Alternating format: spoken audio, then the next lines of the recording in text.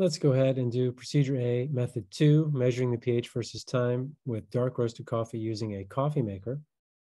First thing you want to get is you want to get the darkest roasted beans possible. I've got some beans that I've roasted, not in the popcorn popper, on my own separate roaster, because the popcorn popper won't do beans that are dark enough. Get 600 milliliters of room temperature water. I've got 900 milliliters here, actually, in case I need a little extra. Record the pH of the water. So I've got my pH tester here. And my water today, after 5 or 10 seconds,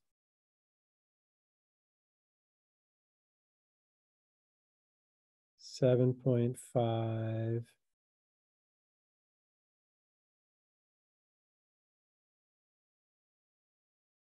Sort of going down with time, so stir it again.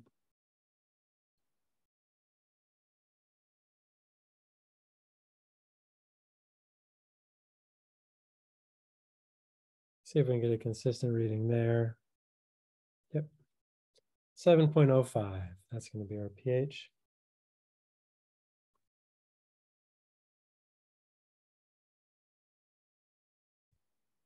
Turn that off. Write that down.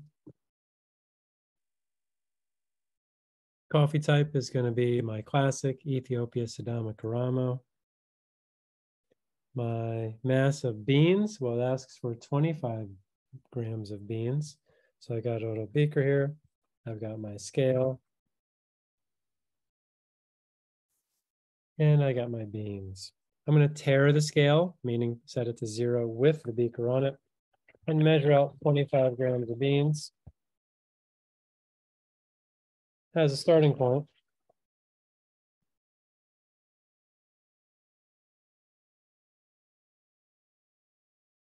(24.5). And the exact amount, not super important. What is important is that you know how much you have, and not even at this part, because we're just getting 25 grams.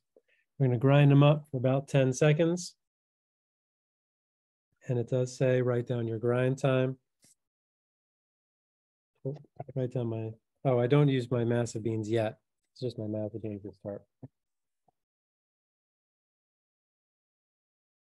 1, 2, 3, 4, 5, 6, 7, 8, 9, 10. I should be mixing that. I always forget that part because I'm trying to count. And just take a look at those beans. They're pretty finely ground. Now, time to brew the coffee. Since you're, and time to write down that I did 10 seconds of grinding. All right, so now comes what might be the tricky part. Is I'm going to put the coffee maker on my scale. My coffee maker has a round bottom. And I'm going to put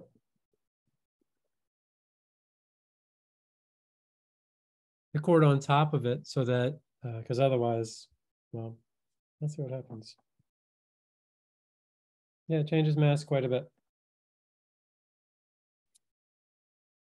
And I get 1790.0, which is the mass of just the coffee maker. I don't need that mass, but I'm going to write it down anyway. Coffee maker empty. Because sometimes things go wrong and I just want to have that mass. All right. And that has the filter in it already. So I'm going to put my coffee in.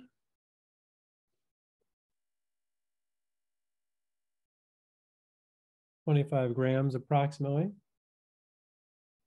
going to fold it back up, put the cord back on. And it now reads 1,814.9. Forgot to tear it in between. So it is a good thing I wrote that down. So 1,814.9 grams. And if I subtract those two, I actually get 24.9 grams of coffee. Let me just double check that. 14.9 minus 1790. Yep, 24.9. So we may have lost 1/10 of a gram in there.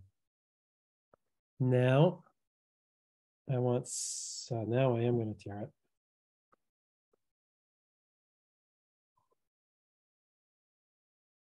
There. Now I'm going to put in 600 grams of water and make sure this thing does not fall off or spill water on my computer.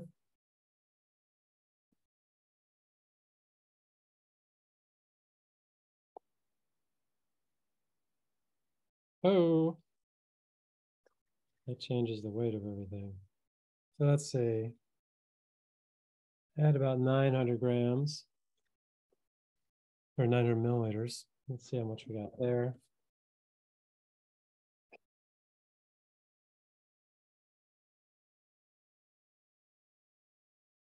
Okay, it is staying there, but it looks like I only have 563.5 grams. Not use that water.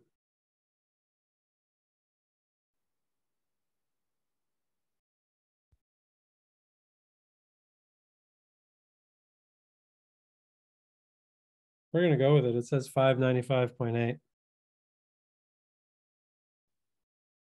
That will be good enough. All right, and so now I'm going to take it off the scale.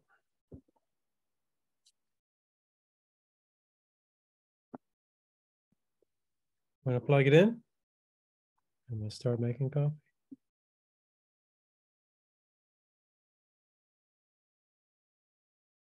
Good. And I do have my thermocouple here. Turn that on because I'm going to take the temperature of the water, do my best to take the temperature of my water as it comes out of the little spigot right here.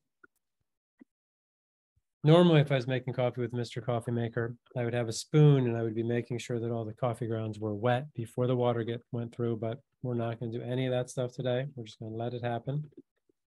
Looks like room temperature is about 23 in here today. Water's coming through, so not a lot though. It kind of spurts through, so we'll see how good we are at doing this.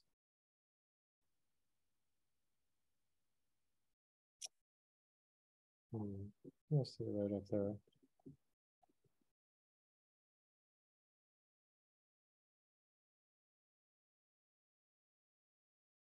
Bring it up to 86. Pretty fast, thank you. See if I can curl it up there. Get right under there.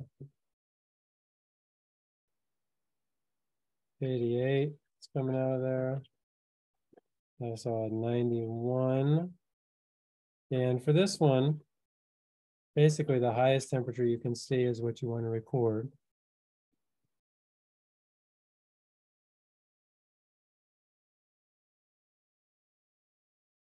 Let's see a 93, 92, 94.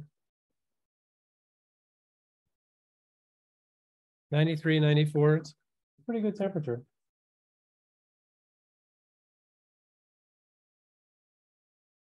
I only saw 94 for a second, so I'm going to say 93, 94 degrees Celsius. So that's a good temperature to make coffee.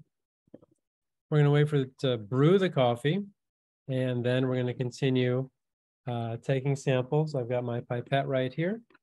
I've got a 50 milliliter beaker right here, so that as soon as it's done brewing, I can take my sample. Then I'm going to wait 5 minutes to measure the pH. And basically, I'm going to have my timer, my phone here, and as soon as it's done brewing, take a sample. That's my 0-minute sample. I'm going to wait 5 minutes to actually test it. Then I'm going to wait 5 more minutes for a total of 10 minutes to take my next sample. And then 5, so it's basically 5 minutes. Every 5 minutes you do something. So you got to stay close to your experiment, close to your pH meter. But in between, as long as you've got timers set, there is free time here to do other things. And that's what I'm doing.